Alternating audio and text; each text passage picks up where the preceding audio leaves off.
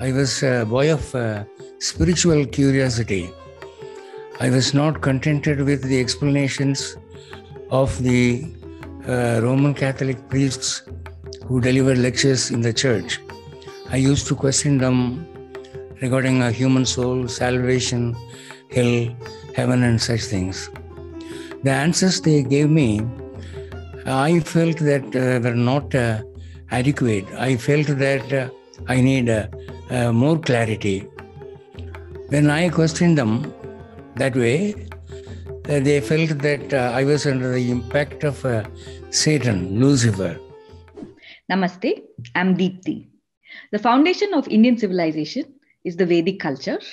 The Vedas were revealed through Rishis, highly evolved humans with high receptivity, extraordinary memory, and supreme intellect.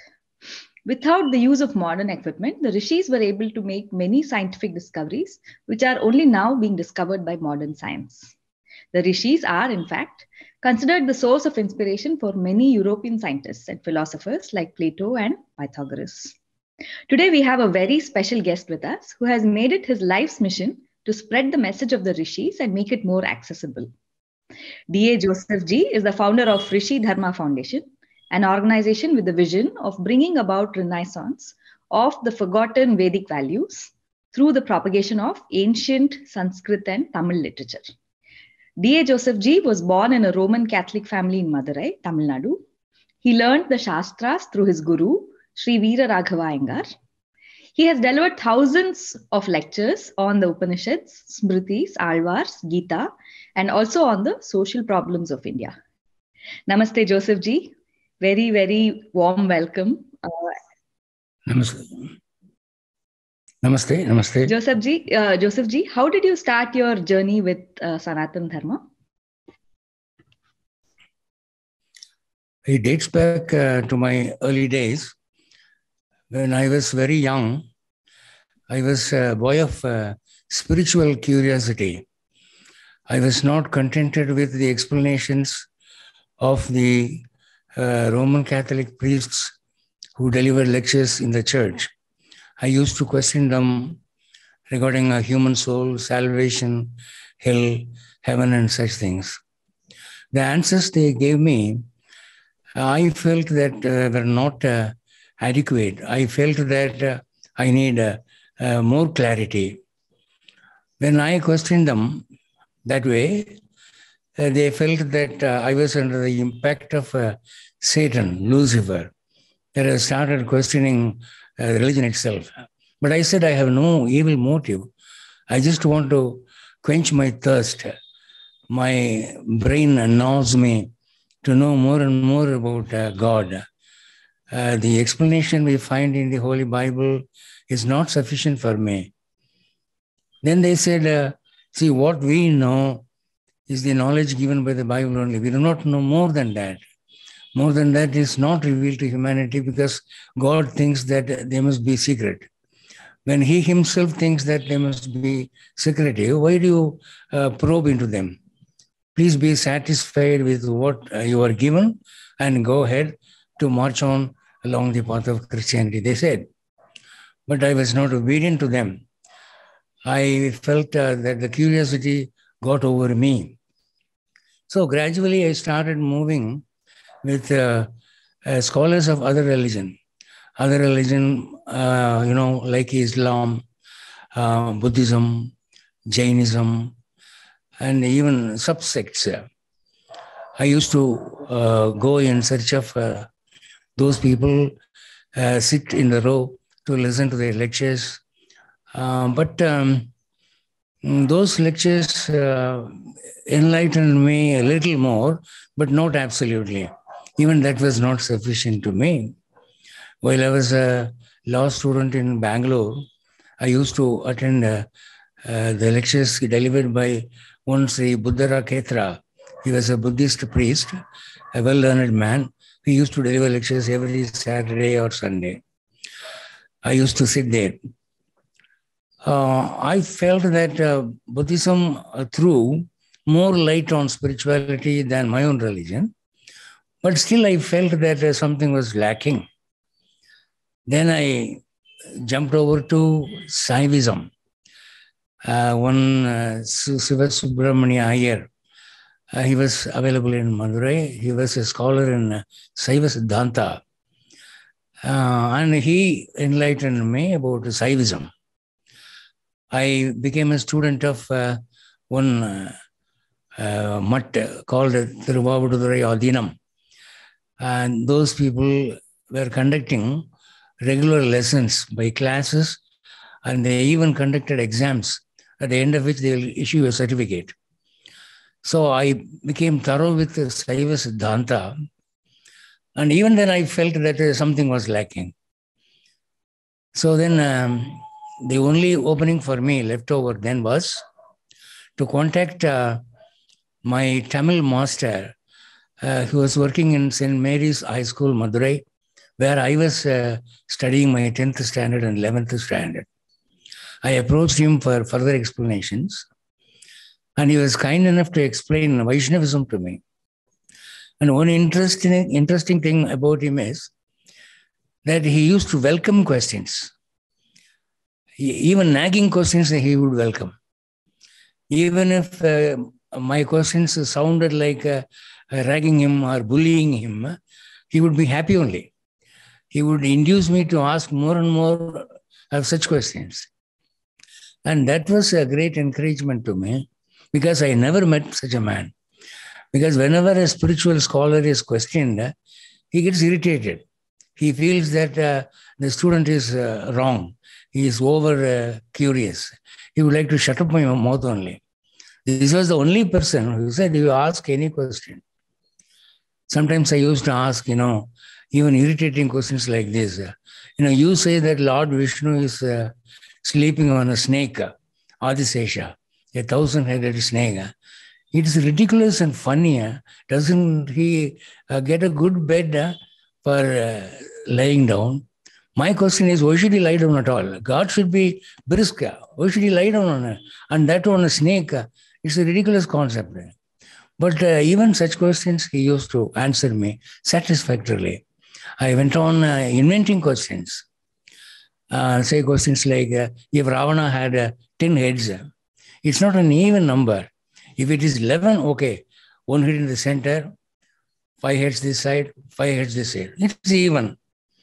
If it is 10, how can it be even? Now, when he lies down, if he turns on his side, how would those heads equalize his position? It will be a troublesome sleep. If he gets cold, which nose will ooze out phlegm? Such questions I used to ask. He won't get irritated. He will be happy. He used to say, you see, my children are not this much curious. When I started explaining Vedas to them, they would move away. I was very sad about it. God has shown me a good disciple. Saying so, he started answering me. This question and answer series went on for 25 years, quarter of a century. And day by day, I felt that my spiritual knowledge was getting strengthened. I was getting a moral satisfaction. And I thought that I have come to the person to whom I should come in this birth. And this Ramanuja's philosophy of Visishtadvaita, while explained in contrast with Shankaracharya's Advaita, was very interesting. The concept of soul, the concept of God, the concept of Maya, these things cleared off all my doubts. I had lakhs of doubts in my mind. And this man was capable of removing 10 questions by one explanation. That is perhaps the greatness of the religion he belongs to.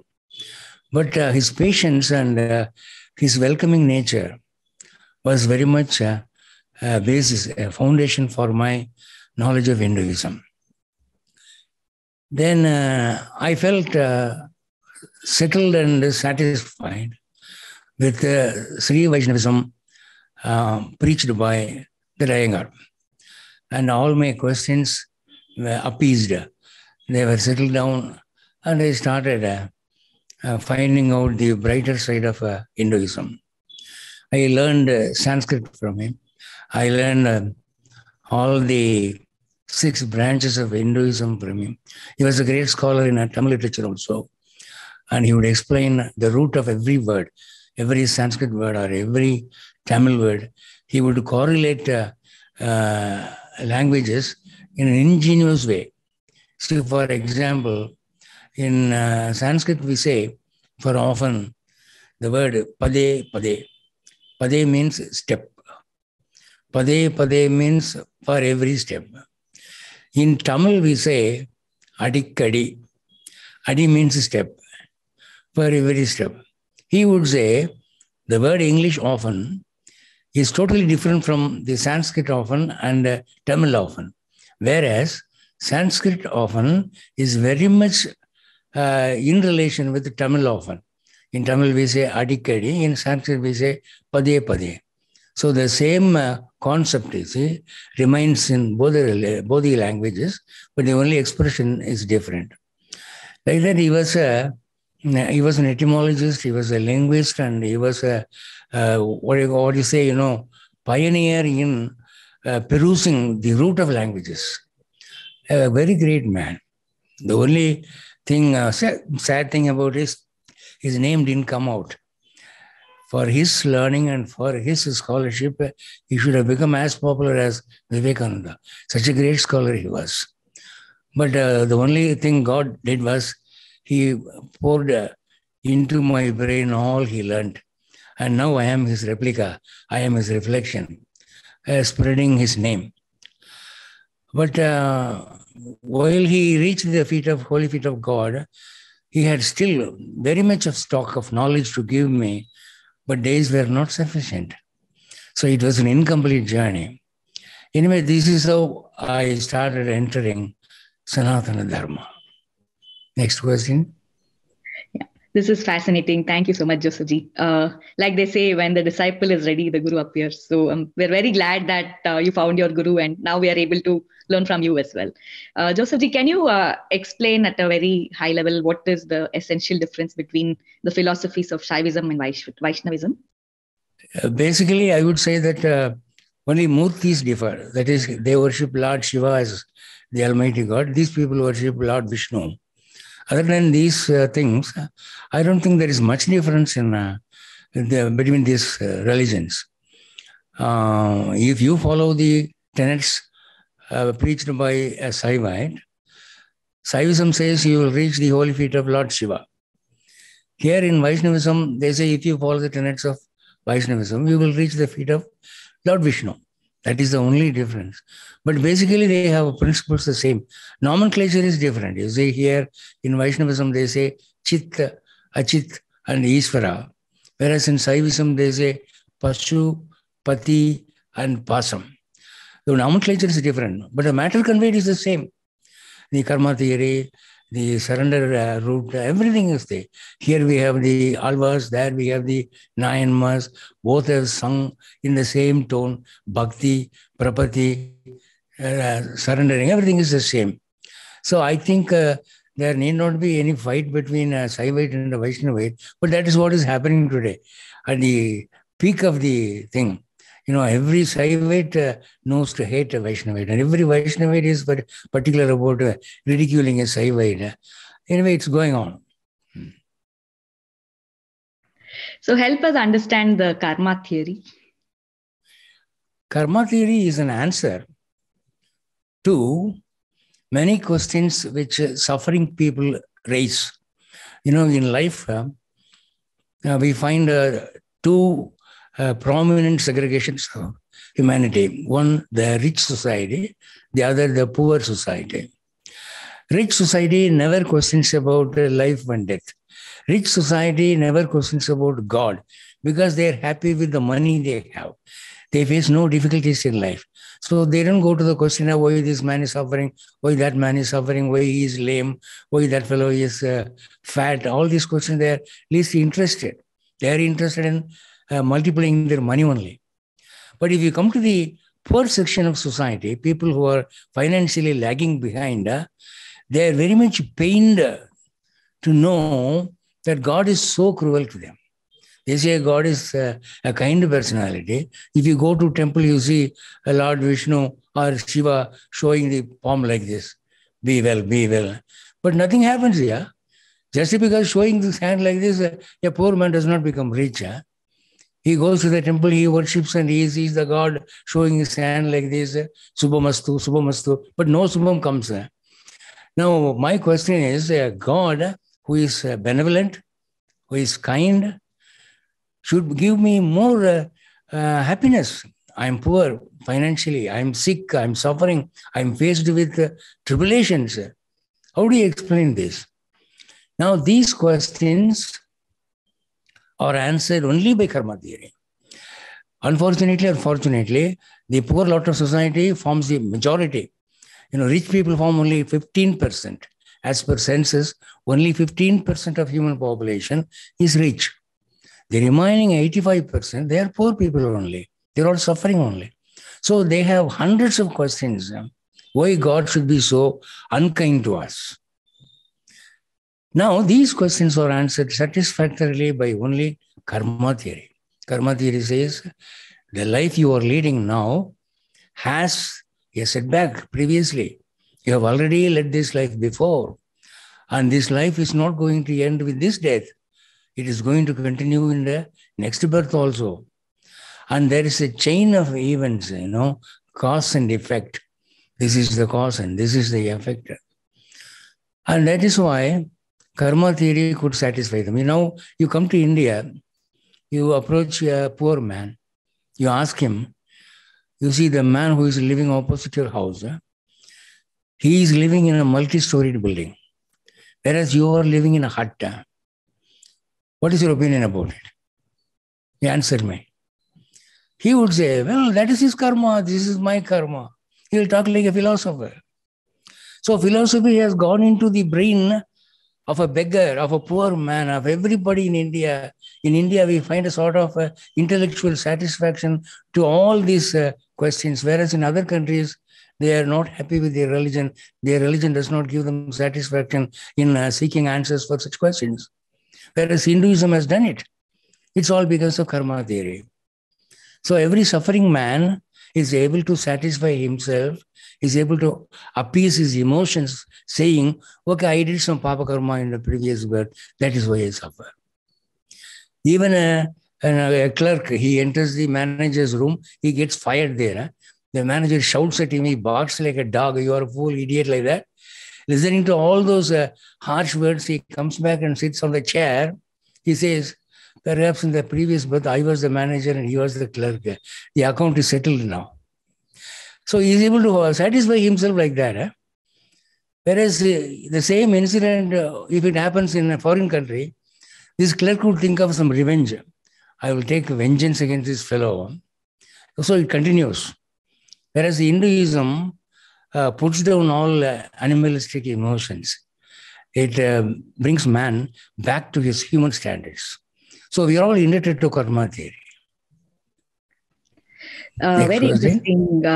Joseph ji, sometimes the arguments that people have against karma theory is it makes people very complacent. They don't want to change their circumstances because they think it's karma and they just accept it and don't try to get better.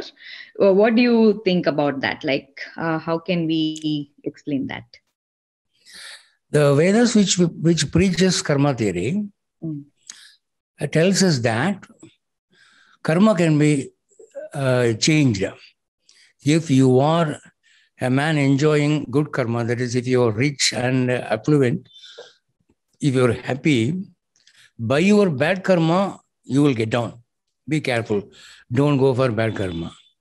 If you are suffering from bad karma, suppose you are poor, suppose you are sick, even then you can change your karma by certain prayers, by certain penance, by certain change of mentality. And they have given us enough examples from Puranas and Itihasas, how that was made possible. We find the story of Dhruva. Dhruva was a small boy of 5. He wanted to become the greatest, a man sitting on the highest designation. The Lord Vishnu made him Dhruva Nakshatra. Dhruva Nakshatra is superior to Lord Brahma himself. Karma theory says, creation theory says that Brahma is number one. But Dhruva was kept in a place which is superior to that. So even creation protocol can be changed by some prayers or by some good deeds, merits. So people must understand that, there is nobody on earth who has no bad karma. Even the richest man will be suffering from some minus factor. His wife will be non-cooperative, or his health will be lagging behind, or some negative factor he will be suffering from. So even that thing can be changed, eradicated by following certain discipline. For that, there are several Shanti karmas. Every Purana says, do this karma will change. Now, recently, I published one video called the Shankara Gita. Shankara Gita is found in Vyasa Bharata. Shankara Gita is nothing but a conversation between Goddess Parvati and Lord Shiva. Even though Vyasa Bharata is a Vaishnavite epic, there is very many sections, there are, which speak about Lord Shiva and other deities. On one occasion, Goddess Parvati asks Lord, "Oh Lord, will you be kind enough to explain to me which Papa Karma results in which form of punishment? For example, why is a man born blind? Please answer me." He says, people who peep into bathrooms of other men's wives while taking bath, they are born blind. He answers like that. And why are some men born lame? Some people are born without a leg. Why is it so? Lord Shiva says, people who kick holy objects, that is a Vigraha of Lord Krishna. This fellow gets wild because his mother doesn't serve him food. He gets angry.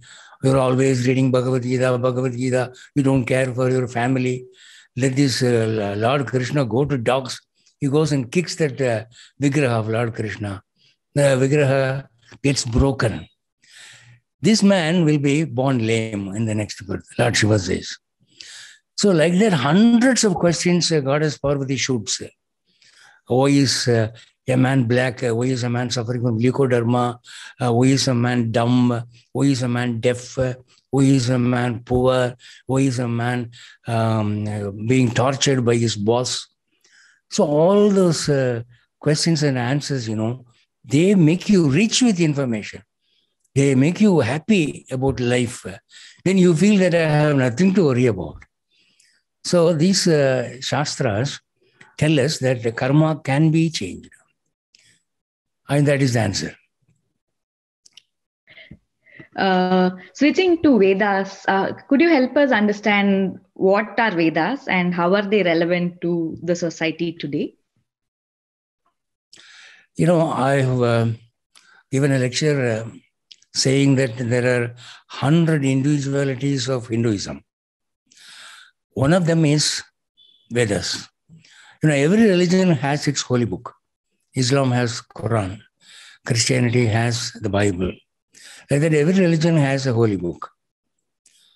The difference between the holy book of Hinduism is it is named as Veda. Veda means knowledge. No. Vid means vidwan. Vid means knowing.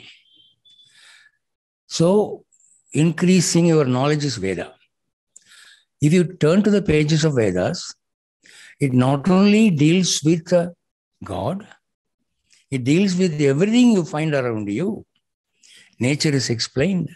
Your body is explained. Your fortune is explained. Astronomy is explained. Astrology is explained. We find everything there. Whatever you need, we find there. And they classify food into 3 categories as sattvic food, rajasic food, and tamasic food. This food will give you this quality. That food will give you that quality. Avoid this, eat that. Do not move with every kind of man. Man has emanating radiation. That radiation will have its effect on others. Don't move with such people. Always find yourself in satsangam. So these things, they have analyzed life, they have analyzed nature, they have analyzed philosophy to such an extent that you cannot point out a single thing which they have not touched. Everything they have dealt with, even aircrafts, even navigation, everything, black magic, white magic, Samudrika Shastra, everything. And there is nothing you can say which has been left over. And you have heard about Max Muller. Max Muller is a German scholar. That man, he says, when I look over the globe and when I see to evaluate the strength of the literature of every religion or every nationality, I would say that if at all there is a nation which has gone to the highest to reach in the knowledge of every branch of science available, it is the Hindu religion, he says.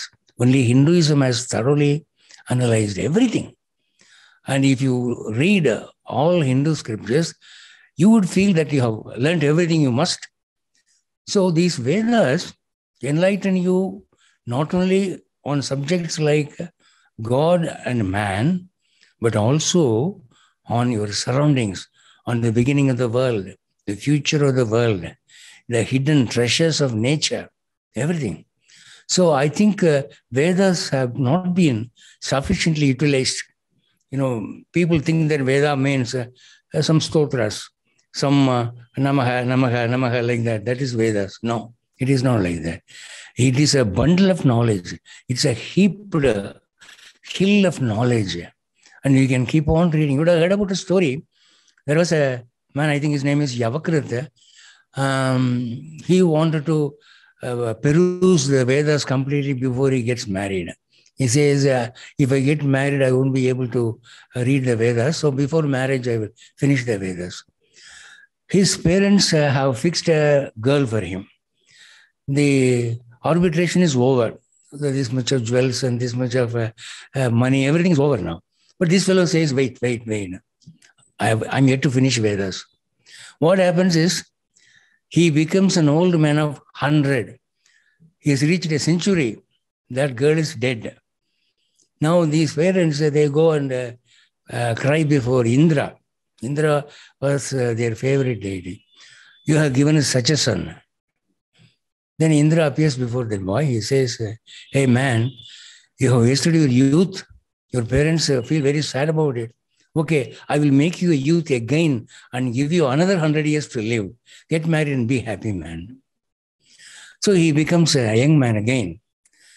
They think that he is going to get married. So they fix another girl for him. But this fellow says, I won't come out of my study room. I have to complete my Vedas. So this happening repeats for 4 times. 400 years pass away. 4 times he became old and 4 times he became young. But no marriage to take place. Now Indra appears to him in an angry mood. He says, you fool, you think that you can cover up all Vedas. Huh? I will show you the total quantity of Vedas. See, then he opens his spiritual eye and then he sees, that fellow says, a big heap of Vedas. And what he has mastered so far, it is only this much. What he has to study is Himalayan in height. And Indra says, you're going to complete all these Vedas and you're going to get married. You're an idiot, man. Vedas can never be completed. Then, I never knew about it. Then he gets married and stops reading Vedas. So this is a humorous story that makes us understand that Vedas are unlimited. Ananta Vedaha. So what Vedas we have now has been given to us by sage Vyasa as a ration only. He has not given the complete Vedas. For Kali Yuga, this much of Vedas is enough. So much of Atharva Veda, so much of Rig Veda, so much of Yajur Veda, like that. Limited only. So Vedas is an unlimited, extensive ocean of knowledge. Whatever you want to know can be learned from that. then. Joseph ji, how are you through Rishi Dharma Foundation helping the people of today's society learn the Vedas? I was working for my PhD in English literature in Madurai University. And I had the opportunity of meeting research scholars from foreign countries, say from Germany, from Russia, from USA. They used to come here to study Tamil or to study Indian philosophy, something like that. So we used to meet frequently. Knowing that I am a person who knows something of Hinduism, they would shoot questions at me. You please tell me. We have a charge against Hinduism. You are a neutral person. You can answer this. In no religion of the world, caste plays a role. You go to Christianity, you go to Islam. No religion says a man belonging to this caste only is entitled to do this Vedic rite or this penance or something like that. Whereas Hinduism says only Brahmin can do this. Shankaracharya propounded Advaita, he is a Brahmin. Ramanuja, he established Visishtadvaita, he is a Brahmin. Then Madhvacharya, he established Dvaita, he is a Brahmin. Now you come to say that only Brahmins can propound religions. Only they can be gurus. Now this audacious uniqueness is not found in other religions. There anybody can become, if only you are knowledgeable, if only you are a man of capacity, you can become a spiritual leader. What do you say for this? This is what they wanted to know from me. The one reason why they chose me for this question is I won't lose my temper. I would answer them calmly. Then I told them, you see, you are looking at only a section of Hinduism. What Sankara taught, what Ramanuja taught, and what Madhvacharya taught, they form only a portion of Hinduism. That is not complete Hinduism. If you go back to the history of Hinduism, we have very much to learn. In days of yore, rishis are absolutely above caste. I can show you many rishis who are non-Brahmins. They have collected the Vedas. They have been the preceptors of Vedas. And the Brahmin people have fallen and touched their feet to learn knowledge from them. I would tell you the case of a butcher whose name was Dharmavyada. He was a commercial butcher, born for a butcher. He would kill a goat every day, skin it off, sell mutton to people who buy. But rishis were waiting at his doorsteps for him to complete the business and come to them for Vedic discussion. And they used to clarify their doubts about Vedas from that butcher. That butcher would say, I sell mutton, but I won't eat mutton because it is my dynasty, business of dynasty, I'm doing it. That's all. And he was more learned than Brahmins. He was more learned than rishis. And rishis used to touch his feet and worship him. And, the story goes this way. There was a rishi called Konkana Rishi. While doing penance, it seems a bird flying above his head in the sky. It committed nuisance upon his head. The toilet matter, it fell on his head. He was so much perturbed. He felt disturbed. He looked up. When he looked up, he saw the bird doing this nuisance. He was so angry that he looked at the bird with scorching eyes. Immediately, the bird was burnt to ashes. And he felt his penance disturbed and he wanted a break. So he got up. He went into the village nearby, asking for food. They gave me some food. The lady of the house, she wanted to him, said, I'm serving my husband food. I can come to you now. Then he said, Rishi, do you know who I am? I am a Rishi. Your husband is an ordinary man. You must attend to me first. Then she said, you thought I am a bird which you burnt in the forest. Eh? You cannot burn me like that, man, because I believe in Pati Seva. I look upon my husband as God, and I have been doing service to him for the last 10 years. And I have penance which is stronger than yours. Mind that. Then that Rishi was taken aback, shocked. How does this lady know about my burning that bird? I did that in the forest. She is living in this city. Then she said, are you surprised to know about my spiritual effulgence? There is another man in the same village. He is a butcher. He is called Dharmavyada. You go to him. He has a lot more to teach you. Then he comes to the butcher. Then he finds out that just by a profession, a man does not go down. Profession is something different from your knowledge and way of living. So this is what our rishis have to say. When that is so, how can you say that Hinduism is caste-ridden? How do you say that Brahmins monopolize religion in Hinduism? No, because these things have not come to light. If you read thoroughly Hinduism, Brahminism is just one section of it. But above that transcends our Hinduism. Hinduism is higher than all those things. So Hinduism does not belong to any class, any section. So then I thought I will start an association, an organization as a Rishi Dharma Foundation. It's a trust. This would propagate, of course, Hinduism, but I would not use the name of Sankara or Ramanuja or Madhva or any spiritual leader because it gives a wrong understanding that Hinduism belongs to Brahmins only. It is not so. You know, you would have read Ramayana.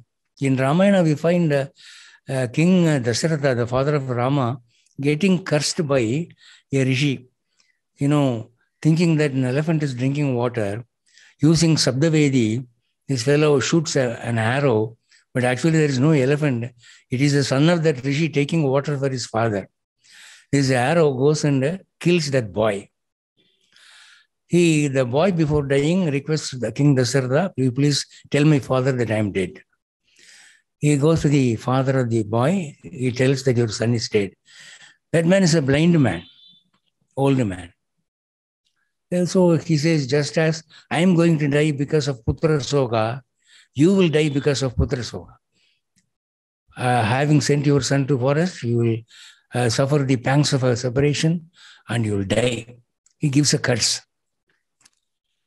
At that time, Dasharatha mistakes him to be a Brahmin rishi. He says, Brahma Rishi, please pardon me. That rishi, you know what he says? I am not a Brahmin. I am not a Brahmin. I am a Vaishya rishi, he says. So there we come across in Ramayana itself a rishi who is not a Brahmin. And he is able to curse a Kshatriya. A Kshatriya is superior to him. And it came to pass, Dasharatha died because of pangs of separation from his son. So, Rishitva does not depend upon caste and community. Hinduism is far above all these classes. I told them and I started Rishi Dharma like that so that it will include everybody. Everybody is welcome here. Anybody belonging to any religion can come here. That's the reason. Then? Thank you so much, Joseph ji. You mentioned that you were born in a Roman Catholic family, but you didn't want to change your name after you started talking about Sanathana Dharma. So can you tell us what was the reason behind it? After I started learning Hinduism and delivering lectures on Hinduism, I was once invited to the Kumbhabhishekam function, in Madras. There is a place called Triplicane Parthasarathi Temple. That temple I was invited to give lectures on Bhagavad Gita. On that occasion, one Jiyer from Sri Perumbudur, Jiyer means Vaishnavite pontiff, a Vaishnavite Matadipati. He is an Acharya Purusha. He is entitled to make a disciple a Vaishnavite. I happened to meet him. The whole night we spent in conversation. He was fascinated by my character. He said, we need people like you only. But the unfortunate thing is, no Hindus like you. The fortunate thing is, you are like what I expected, but you are not a Hindu. So I would like to put a request before you. You continue preaching Hinduism till your death. But please, for my sake, don't change your name. Because the world must understand that even Christians come to Hinduism. Because the story is normally the reverse. Only Hindus become Christians.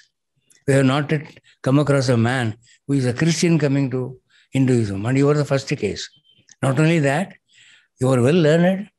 You are very rhetoric. You are very oratoric. God has given you unique talents. We need such persons for preaching Vaishnavism.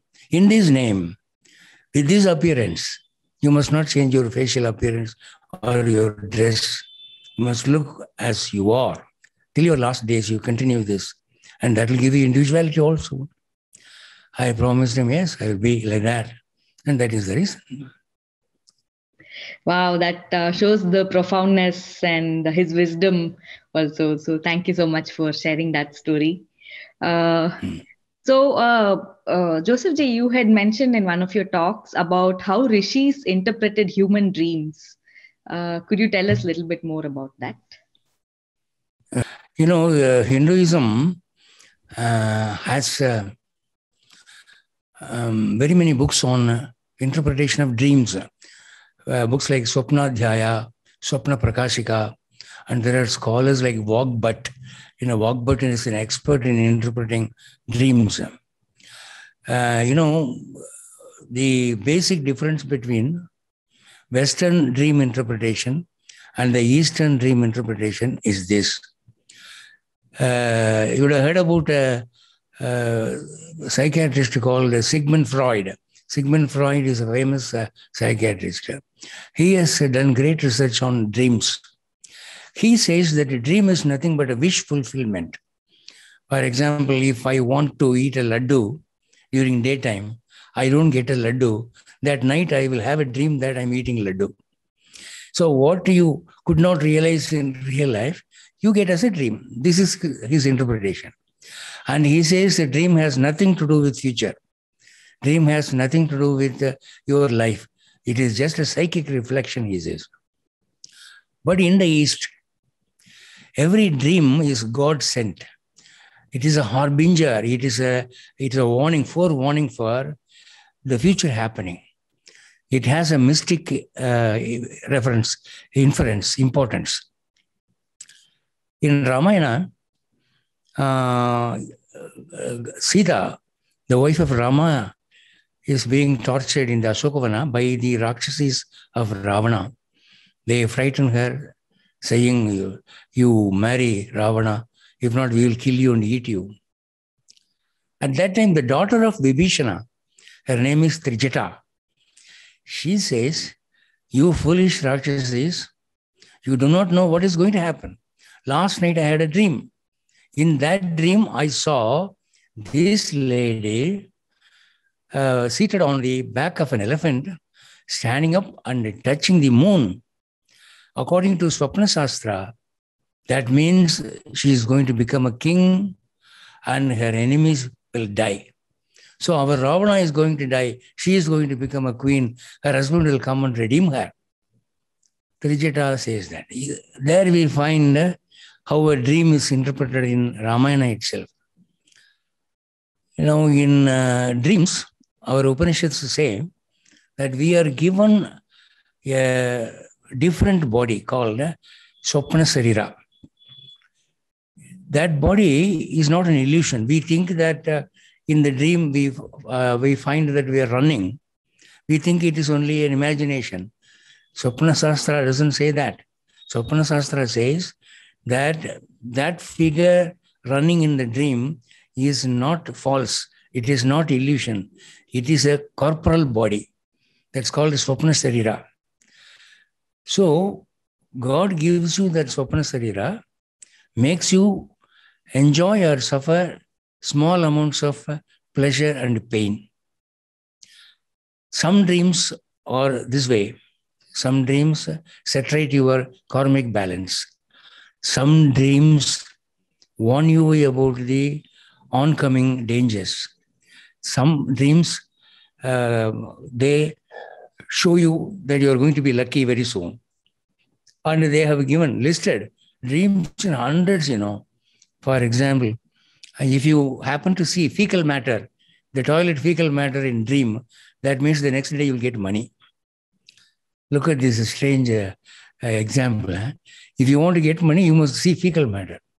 When I told this to some audience, one fellow said, okay, from today onwards, I will go to the toilet and have a good vision of this fecal matter and go to sleep. Let me have all fecal dreams. But he didn't get such fecal dreams. Dreams do not come just because looking at a thing before going to sleep. The next day he came and told me, I was very much disappointed. You tell me a way to get fecal dreams. I said, these dreams do not come by our making, man. It is God written, he said. And there was one college professor, he was the head of the department. He said, sir, I have dreams very often, seeing fecal matter. I was worried, and so I went to the doctor. I got my intestines x-rayed. CT scan and all they did. They said, my stomach is perfectly all right. There's nothing wrong with you. Because I thought my intestines have some serious drawback. That's why I get fecal dreams. What is your explanation? Then I said, as per Indian Shastras, if you have a dream of fecal matter, the next day you'll get money. You please turn the pages of your past and think, what happened when you had a fecal dream? Then he sat for some time. You're right. You're greatly right. Whenever I get a dream of fecal matter, the next day I'll get money. That's it. I said, so hereafter I can feel happy about it. Yes. Don't go to doctor unnecessarily. So dreams like this, if you happen to see a dream of a cow, it's good. Cow dung is good. Seeing milk is good. Seeing butter is good. But seeing buttermilk is not good. Seeing any black object in a dream is not good. White object is good. So like that, we have thousands and thousands of dreams explained. And I have launched 2 videos as Vedic interpretation of dreams. If you listen to them, you will get enriched. So dreams are not empty visions. They are God-sent messages. That is fascinating. So is there any kind of pattern? Like how do we, instead of going back and referring to the Shastras, like how do we kind of interpret it based on some logic? Is there a way to say, okay, like you mentioned, butter and milk and all that are good, but buttermilk is not good. So is there any logic or reason behind that? Yes, buttermilk is not a good thing. Usually in houses of death ceremonies, we offer buttermilk. So if you happen to see in the dream that you're drinking buttermilk or you see a glass of buttermilk, and the next day you would get some bad news, some death news, some news about your close relation having dead or something like that, or some impairment of your own health. But if you happen to see milk or butter or ghee, as the Shastras say, in my own experience, I have seen good things happening. And if you happen to eat fruits, say fruits means, jackfruit, banana, mango, these are good fruits. If you see a dream that you are eating some forest fruit, it is not good. Say, for example, jujube, that is not a good thing. But you must study it as a subject, You can't be satisfied with a talk for 1 hour. It's a big book like this. It runs to volumes. And very many rishis have gone deep into it. And another occasion from Ramayana, I say, Bharata takes his younger brother Shatrugna to his uncle's house. They're living there. One day, Bharata tells his brother Shatrugna, my dear younger brother, last night I had a dream. I dreamt that our father, King Dasharatha, applied gingerly oil all over his body. He was wearing red clothes. He was riding on a donkey towards the south direction. This means either he will die, or Ramana will die, or I will die. I'm very much worried and perturbed about it. While he was talking like this to Shatrugna, messengers come from Ayodhya telling him about the death of Dasharatha. So he goes to do the last rites of King Dasharatha. So if you see gingerly oil, particularly applied to your body, that shows your death. Because gingerly oil is used for those purposes. Gingerly, tila, gingerly is used for such rites only. So it has a logic behind it. And I can tell you hundreds of occasions when dreams have come true. Even in modern days, cinema lyric writer, one man is called Kannadasan. He used to say, whenever I see fecal matter in dream, the next day I'll be booked for writing a lyric in a film. Like that he has said. So it has been a confirmed thing. It's not false. That's fascinating. Yeah, I should check out your video and we'll learn more. Switching gears, Joseph ji, how would we be able to use the Bhagavad Gita in our practical day-to-day lives? I delivered a lecture on Bhagavad Gita. The topic was Bhagavad Gita removes stress. That lecture was directed towards the IT industry people, information technology people were there. I said, the worst punishment in God's creation is stress. When you get a mental stress, strain, that affects your health.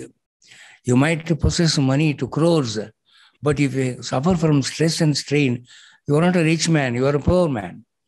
So Bhagavad Gita helps remove stress. How?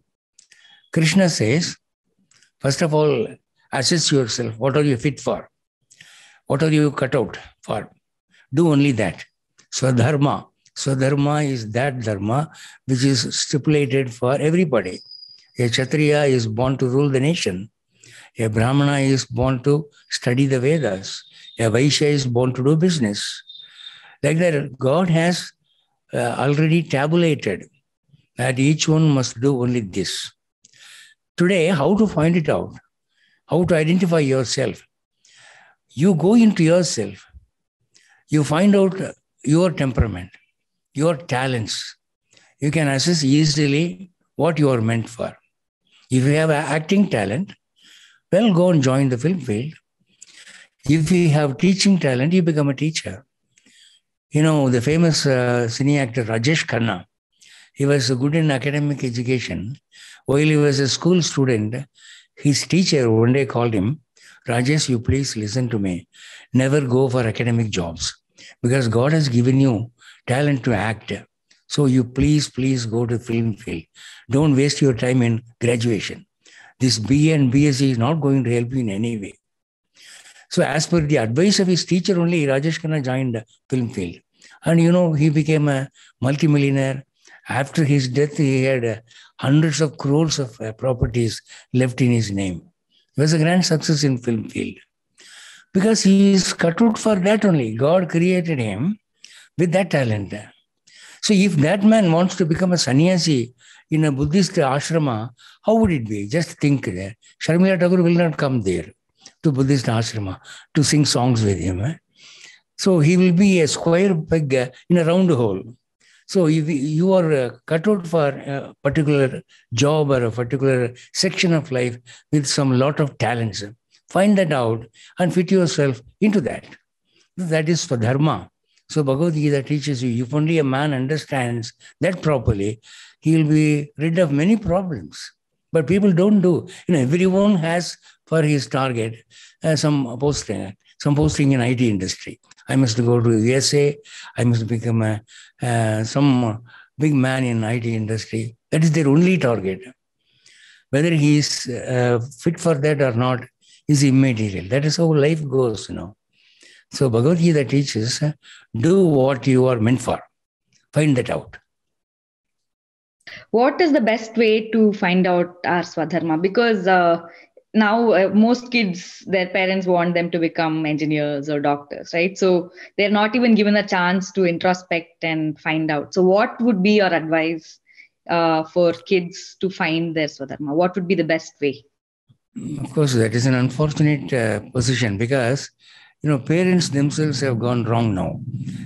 Parents, our elder generation has gone astray from the root of our traditional ancestors.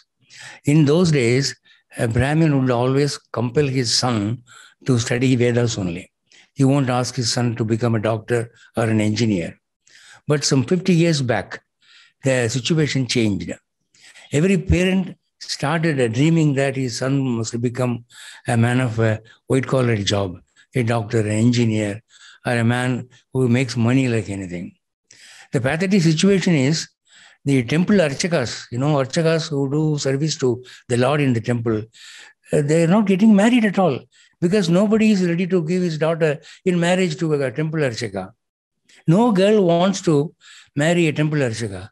A girl who is born for a temple archaka, who was brought up by that man by the money he gets by doing this archaka, that girl says being an archaka is a libel. It's a very bad thing. It's the most unfortunate thing. I would never marry a tufted man like my father.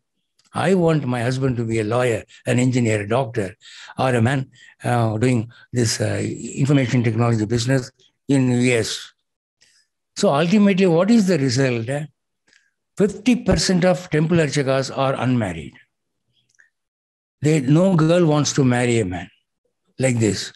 So what happens is, these temple archakas, they remove their tufts, they have an English crop, they wear pants, they stop this temple service, they come to worldly life.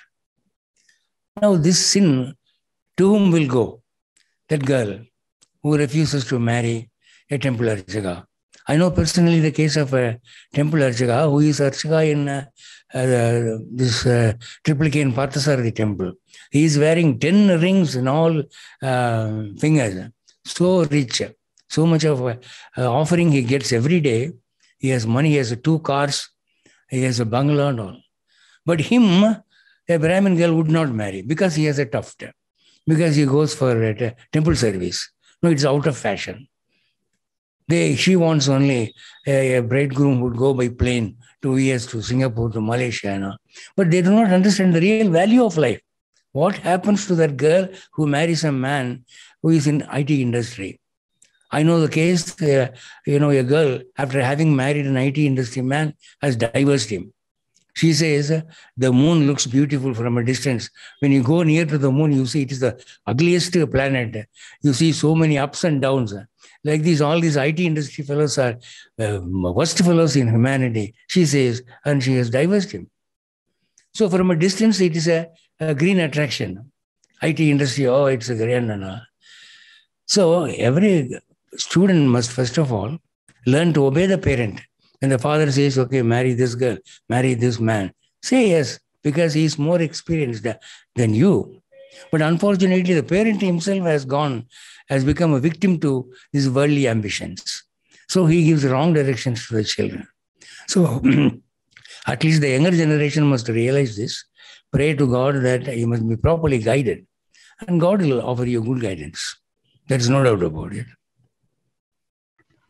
Thank you so much, Joseph G. That was a very fascinating and interesting conversation. I wish we could continue talking. Definitely, we will have more such conversations in future. But really appreciate all the knowledge and insights you gave us in today's talk. Thank you so much, and wish you all the very best with all the great work you're doing with Rishi Dharma Foundation. Thank you so much. Most welcome. Most welcome.